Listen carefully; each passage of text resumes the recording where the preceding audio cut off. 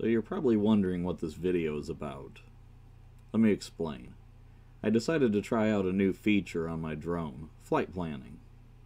Basically, it uses the GPS system to autopilot the drone. I was very certain it could do a much better job than I could, and could overcome the range limitations of my phone. To test the feature, I set up a small flight plan very close to my house and away from any obstacles. That way I could observe how it worked without risking a crash. Spoiler alert, it didn't work at all. Thankfully, even though my drone is now lost, likely forever, I was able to get close enough to record all the footage from it so I could see what happened. The short answer is, I don't know. I cannot tell for sure if this is a failure of the GPS, or the electronic autopilot, or the software, or if it just suffered a mechanical failure. But let's watch and see what happened. I'll play the video twice, once at regular speed, and once with slow motion shots of possible problems. So, here we go.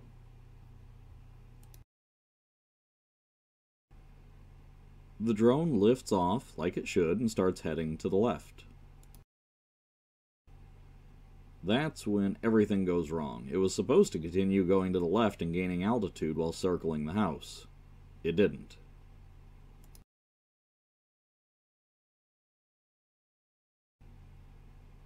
I also noticed the edge of the blades moving into the view, which they shouldn't.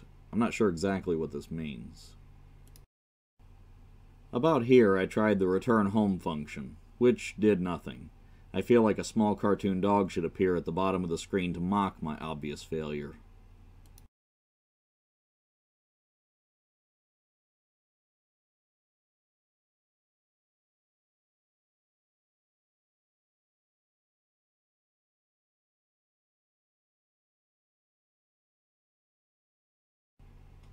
So let's watch that again.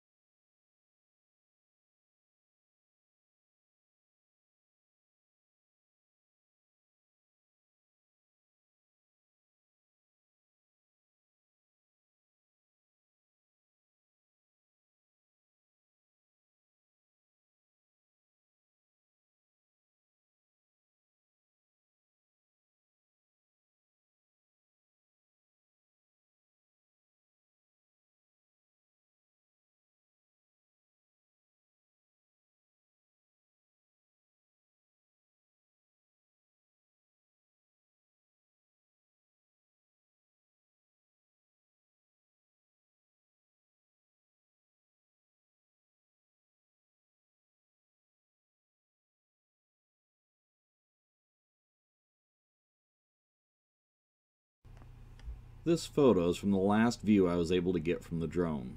I'm not even sure where in the woods it is, so now I will be finding a replacement drone.